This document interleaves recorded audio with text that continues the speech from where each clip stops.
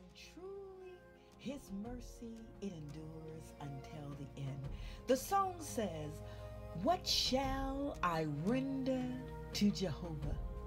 For he has done so very much for me." And because he's done so much and because he loves us, you know what? He gives us a word. He encourages us through by his word. And so that's what I want to do today, found in the Psalms, the 84th division and the 11th verse. The Bible says, "For the Lord God is a sun and shield. The Lord will give grace and glory. No good thing will he withhold from them that walk uprightly." Let us pray. Father, thank you for this opportunity to minister your word unto your people. Father, we praise you and we magnify you today, for you are good to us, Lord God. Your grace and your mercy has truly followed us, Father God. You have truly overtaken us, Lord. And so for that, I give you praise, Father. For that, I honor you and I say, there is no God like Jehovah. Who is like you, my Lord? There is none. So I give you glory, I give you honor, and I give you praise. Father, as I minister your word, I pray that it go forth in clarity. I ask in the mighty name of Jesus that you would lead me by your spirit so that your people would be edified, my Lord, and you would be glorified. So may the words of my mouth and the meditation of mine heart, God, let it be acceptable in thy sight. O Lord, my strength and my redeemer. I pray and I ask these things in the mighty name of Jesus. Amen. How many of you know that the Lord is good? He is good all the time. And God has been so gracious to us Gentiles. He has loved, hallelujah. He has grafted us in through by his only begotten son, Jesus, who paid the price for our sins. Jesus has made a way for us to have this dynamic relationship with the King of Kings and the Lord of Lords, with the eternal God, the one that speaks and it is, the one who existed before time, the one that commands, the one that instructs, the one that says a cattle on 1,000 hills belongs to him, the one that declares the earth is his, the one that, hallelujah, cannot be defeated. That is our Father, the God of Abraham, Isaac, and Jacob, the God even of our Lord and Savior, Jesus Christ, hallelujah, who has done great things for us. Hallelujah. He declares in this text, "For the Lord God is a sun and a shield." Now, what is a sun? The sun gives life. Look at the trees, look at the plants and everything that depends on the sun. You know what scientists have said? They have said that humans even need the sun to make, you know what, vitamin D, which promotes bone growth. Therefore, humans could not grow properly without the use of the sun. Now, let's look at this text spiritually when it comes to the sun. Just think about it. Who is the life giver? God. Who is the one that causes men and women to grow? Our God. He says that not only is he the son, he's the life giver. He's the one that causes us to grow. But then he declared that he is a shield. Now, if you look up this word in the Hebrew, this word means just what it says, a shield and a buckler. Now, in the natural, what is a shield? It is something that blocks the blows of an opponent. If you look up buckler in the natural, what does it mean? The buckler was more widely used than any commonly known. It says that it's like a metal fist. A buckler could be used to direct attacks on the opponent by punching it, either with its flat face or its rim. And then also the buckler could be used to bind an opponent's sword, with the hand and weapon, as well as their bucklers against the body. So what does this say about our God? Let's look at it spiritually. He is our shield. He is the one that blocks the opponent. He is the one, and let's take it a little further. He is the one that has blocked the opponent, because the devil is defeated. He is our buckler. Hallelujah. He blocks the blow. Hiya. He blocks the blows of the enemy, and he binds up. What does the Bible say? Whatever you bind on earth will be bound in heaven. Whatever you loose. Now, if things are not being stopped in your life, maybe you need to talk to God about it. Maybe you need to do. It says in the Bible, how can a strong man's house be plundered unless you bind them first? We have to bind up those things. Hallelujah. And God, the heavens hear us when we begin to bind the devil in the name of Jesus. When we begin to bind the works of the devil in the name of Jesus. When we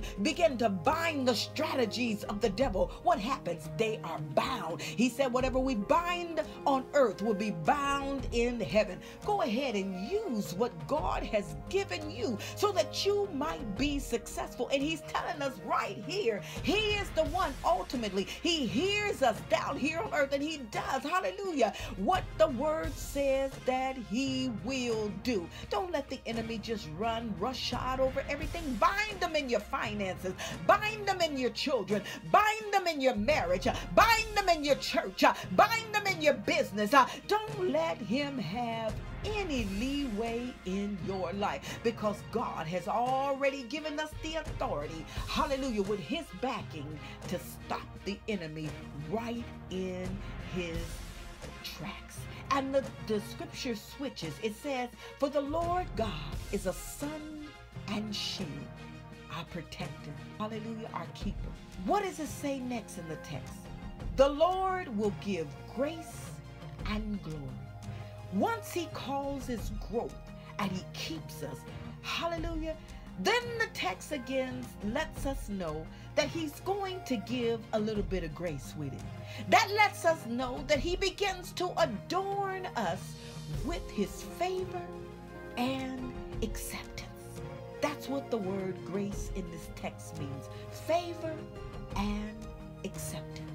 Now, once we receive his favor and his acceptance, then the glory shows up. Hallelujah. The abundance, that's what the glory is. The riches, the honor, the dignity, the reputation, and the respect. Why? Because God gives it. No man can give you. It's God that gives it. Hallelujah. And when God promotes, it's nothing that man can do to stop it. He is our sun. He is our shield. He gives grace. He gives glory. And then he puts the icing on it. He says, no good thing will he withhold from them that walk uprightly. All because you walk uprightly before him. That means with everything that you have, we are his. We do everything that we do and everything that we are. Hallelujah. We give that and we walk uprightly. We give our will over to him. We do those things that bring him glory. We completely belong to him.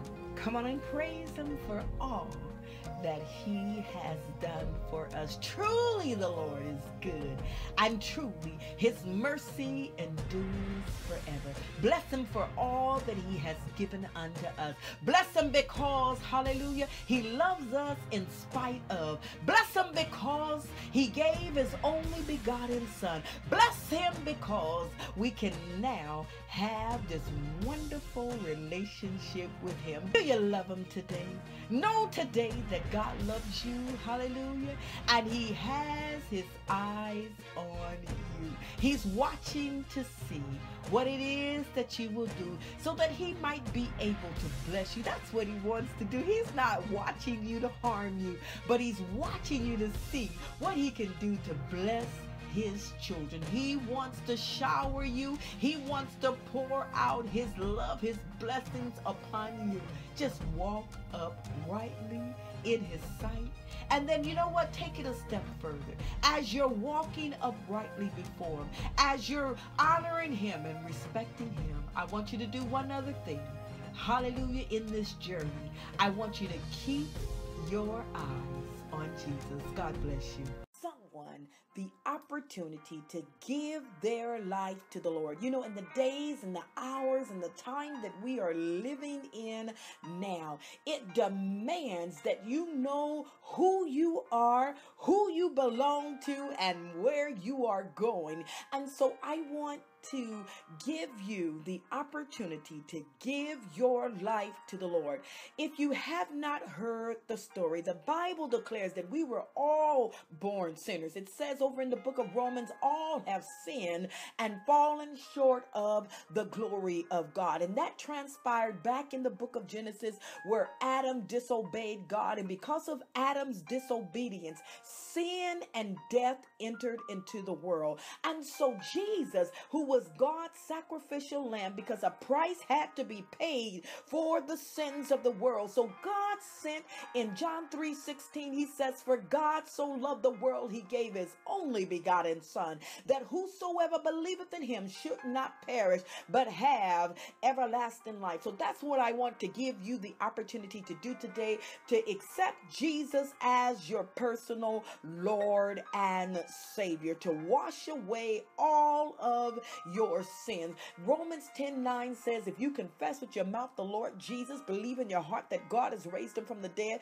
the Bible says you shall be saved. Romans 10:13 says, if you call on the name of the Lord, he will save you. So just repeat this prayer after me. Also, if you have walked away from the Lord, come on back home. Just say, Lord, I confess that I am a sinner. I'm sorry for the wrong that I have done. Please forgive me. I invite you to come into my heart and be my Lord and my Savior.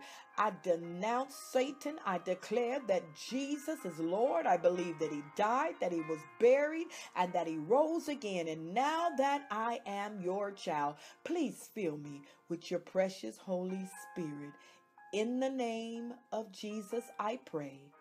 Amen. If you have said that prayer, God bless you. Welcome to the family of God. Know today, all of heaven is rejoicing because you have chosen to make Jesus your personal Lord and Savior. Welcome again to the family of